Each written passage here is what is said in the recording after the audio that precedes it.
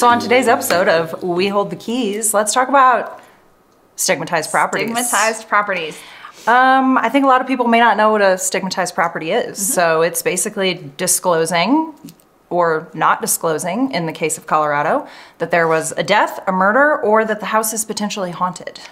Which you don't kind of, I mean, I think the murder thing is a little creepy. Obviously, we don't I kind of want to know if somebody was murdered in my house. I know, it's a weird thing, but I've had several properties that I've sold where someone, the owner had passed away in the house. But so you're saying we don't have to disclose that to potential buyers? You do not. Right. Unless, I mean, I did have a case, same thing. The wife had passed away and the husband wanted the potential buyers to know about it.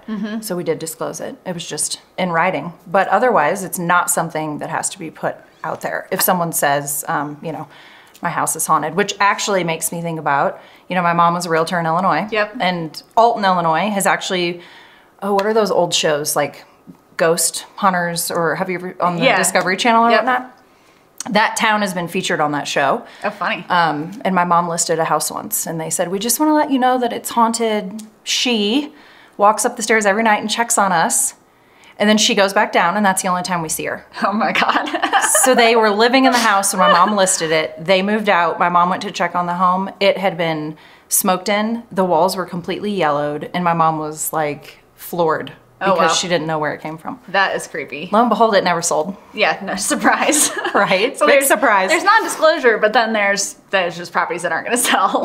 Right. But I mean, we're in a historic town, so I know that people feel that a lot of the buildings around, at least on Elk Avenue, are haunted.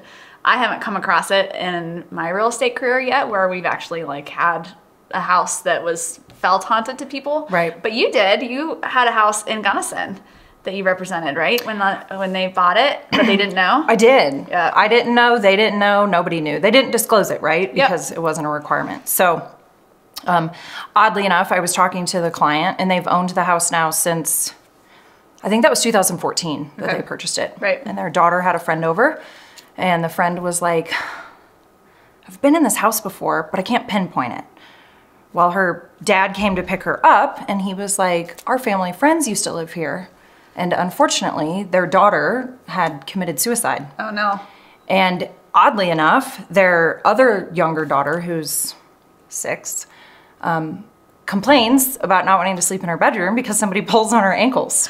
Ah! Oh, my God. And so now they're like, well, mystery solved. They think it is haunted from the young girl. And they're actually going to sell the home. And they had asked me that question. Do we need to tell someone else? And I said, well, according to the state of Colorado, no. So you don't. interesting. And I know the state looks at it because I think some people you could say, hey, this is haunted, and some people have no belief in any of that. Right. So that's where that stigmatized. Yeah, I mean, it's not there. We're not physically seeing ghosts. Right. And it can be, people can believe it's made up. It can be fabricated. Yeah, fabricated totally. For sure. Well, my brother had the same thing. They've lived in their house, 2 years now? Or a year, and I think 2. His wife has always felt like there was something weird happening in the house, and there was knocking and stuff. And just the other day, the same deal. This woman came over, my brother's friend, and said, "Oh, I've been in this house before, and so died in here." And he was like, "Wow, what? Like, what do you mean somebody died?" And so it's, I mean, death is death. It happens. Right. But when you have kind of weird things going on, it gets a little eerie feeling. It gets a little Speaking of the hair on the back of my neck. I know. All right, are there ghosts in here? All right, so what does have to be disclosed in Colorado? Let's talk about that.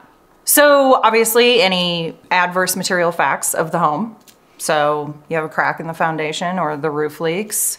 Methamphetamine is an interesting one because another thing with the state is that if there was meth cooked, made, stored, whatever one may do with it, if it has been rehabbed per the state and all the proper permits were pulled, it does not have to be disclosed. So it could be a full-blown meth lab, but then the state comes in and rehabs the property, guts it probably, takes it down to the studs, and then it's rebuilt. So then that doesn't have to be disclosed. That is correct. Although, oddly enough, I heard, it was probably a good couple years ago now, there was a property in St. Louis, because I'm assuming Missouri has the same laws, A woman was pregnant, went to the doctor, they did blood work, and they were like, we need to have a talk. You have meth in fed. Oh, no. She had traces of it in her blood. Oh my gosh.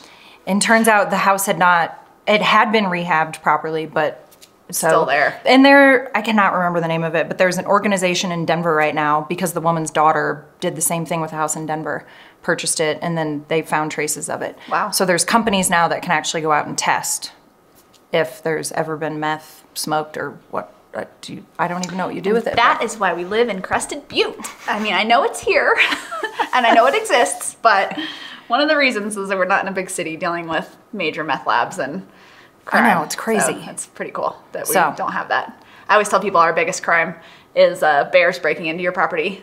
Right? That happened to us. That will be a whole nother podcast, but so yeah, Stigmatized Properties, that's a good one. And I haven't had too many disclosure issues. I think there's always something, but in Colorado it's a little bit it's just not a great way we don't have a good way to do it. And California, I know, is really strict. So people come from California and expect these disclosures that are more accurate to what they're used to, and come to Colorado and buy property and they're like, this isn't enough information for me. Right. So we end up having some issues with clients on disclosures when it comes to that stuff. But Stigmatized Properties do not have to disclose. No. Good to know. Don't.